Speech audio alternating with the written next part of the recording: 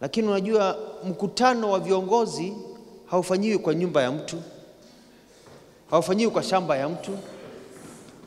Mimi sijaisikia Mheshimiwa Uhuru Kenyatta akipeleka viongozi wa kisiasa Gatundu waongee kuhusu Mount Kenya, ama Mudavadi akipeleka watu nyumbani kwake, ama Gideon Moi, hata Ruto akipeleka watu Sugoi, ama Raila apeleke watu Bondo waongee. Hapana, kwa nyumba yake.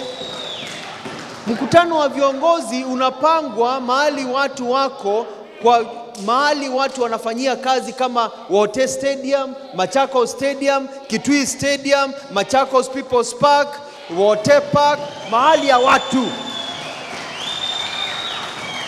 Mkutano unaoitwa kwa nyumba ya mtu, that is not a political meeting of leaders. Hiyo ni New Year's party. Ni watu wanasherehekea mwaka mpya. Kwa sababu ni mkutano unasema wewe kuja usikuje, si ndio? Kwa hivyo sisi hatushiriki na mambo ya people's party, ya kusherehekea bash ya New Year's. Sisi tunataka a serious meeting all over the world. History has shown, wezi sikia Obama, hata Mandela akiita mkutano kwa nyumba yake wa kupanga ANC, wa kupanga leadership, revolution. No, you do it in a place like this one, a public property place. Na tujitume katika community yetu, tuseme kwamba lazima community ibadilike. I think it's important for every group to know that we are not just to go anywhere because kuna mtu amesemekana akienda mbele wale wengine watafuata. Each one of us is important, and we have to sit down and talk about what is on the table for our people. Hiyo ijulikane waziwazi. First and foremost, we are negotiating for development. First and foremost, we are negotiating for development. And secondarily, also for those positions, but not just for positions.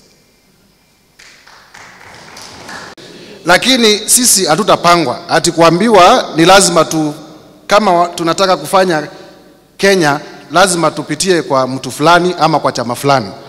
Tuko na chama ya Chapchap, tuko na chama ya Muungano, tuko na chama ya NAK, na tuko pia na watu wengine ambao ni independent. Na siasa ya Kenya hatuwezi kuchaguliwa kiongozi ati Raila, Mheshimiwa Uhuru tukiwapatia heshima ati nyinyi mkae Nairobi muamue siasa ya Machakos, siasa ya Kitui, siasa ya Makueni lazima ifanywe kwa njia fulani. Hatutakubali. Hatutakubali. Tumesema nothing for us without us. Nothing for us without us. Kwa hivyo hata ingawa governor wanatumia a lot of diplomatic language, nafikiri ni vizuri Mheshimiwa Rais, Mheshimiwa Raila tuwaambie tunawaheshimu. Na hii heshima tumewapatia ni heshima kwamba nothing for us without us. Kama nyinyi mnataka kufanya na Wiper, fanyeni na Wiper. Sisi vyama zetu tutajipanga. Tutajipanga.